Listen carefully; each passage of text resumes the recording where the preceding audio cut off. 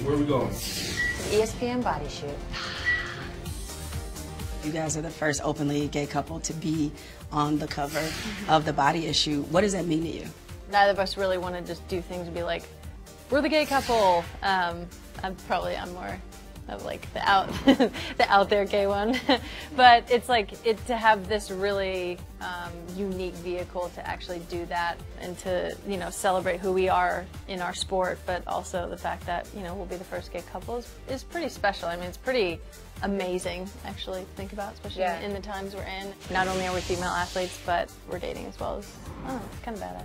It'll probably be even more badass like later, a year, 5 years, 10 years, 20 years to look back and be like, oh, they were the first. Having a gay couple on there, hopefully it just becomes the norm.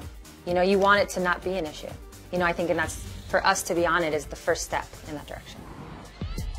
Here's Rapinoe in the box. Rapinoe shot. Rapinoe scores his second goal. Zuber, all-time leading assist leader in WNBA history. Congratulations, 2,600 for her storied career. You guys are from two different sports. What athletic skill sets do you respect about one another? Well, I think so we've argued soccer, basketball, like who's, the better athlete, blah, blah, blah.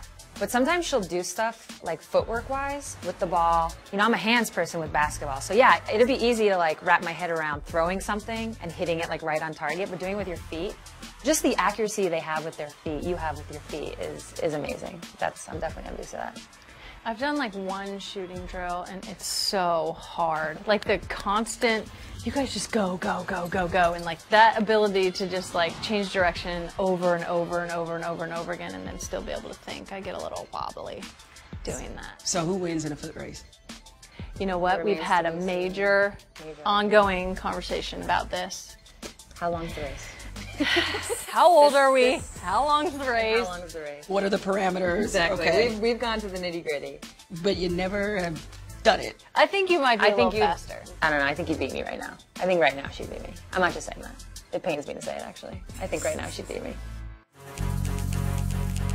What was the most fun part of the experience? Obviously, we see each other's bodies, but to kind of see them in a different way and sort of highlighted the athleticism of him and like the muscular kind of nature of both our bodies is cool to see in that way. Like watching her she did like a diving situation. I mean, you can see like every muscle moving. When you actually see it in motion, doing what it's like been trained to do, it's pretty cool. I mean, your stuff looks amazing. What do you hope that when people do see these photos, what do you hope they walk away with? I view my body and like where I am now as, I don't know, I'm proud of it. I'm like really proud of it, to be honest, because like there was like a point in my career where I was kind of plateauing and I was probably like 33, 34 and I had to turn it around. So to be where I am now, I'm very proud of it. That's the best way to put it. You should be. Oh.